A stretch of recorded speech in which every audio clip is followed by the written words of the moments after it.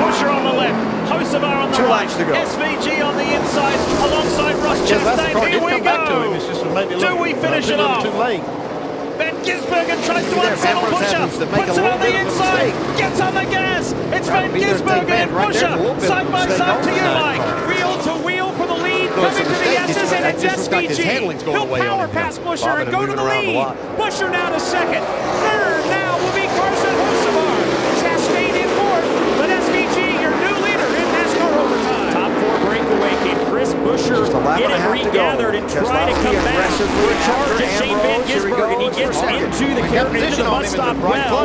The top two have started to square away from the field. Now Busher sideways, hustling that 17 car as he tries to track down Shane Van Gisbergen through the carousel. Top two breaking away out of 5. 18 with a little bit of contact. That's exactly what I was thinking, Andy. I was wondering if he was running out of fuel here. For the lead, if Busher can catch him, he has a permission slip now to use the same tactic, but I don't think he hit it. I think SVG has the fastest race car.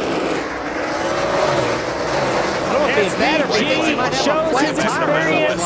One lap to go. Figured out 7 corners at the Glen to try to stay clear of Chris Busher. The battle on for third behind with Chastain and Hocevar. And no matter what happens, now Ambrose trying to get second from Keselowski while he tries to get the lead from Kyle. In the S's. You know what? If you go back to 2012, a former dangerous spot of the track for Kyle. Sideways. Looks like he gets off to the guardrail. To a spectacular victory, being hounded by Brad Keselowski. Brad Keselowski is one of the co-owners of the team, of the car doing the chasing. Chris Busher is hounding down Shane Van Gisbergen, who happens to be mentored by Marcus Ambrose. Marcus will be back in Australia watching this, and it's shades of Keselowski and Ambrose all over again.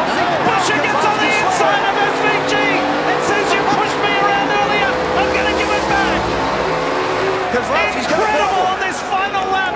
Van Gisbergen's only got one real shot left at it. Maybe two. Thinks about it into turn 6. Did Busher save the best to last? Or has Van Gisbergen got a little payback? He gets wide. He loses it almost. He has to gather up, but he can't do it.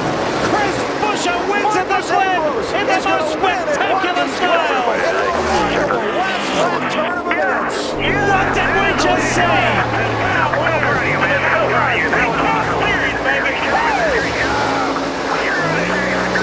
Jeff Gordon in the wall. The pain of missing the playoffs has just been eased with a phenomenal victory at the Glen by Chris Busher.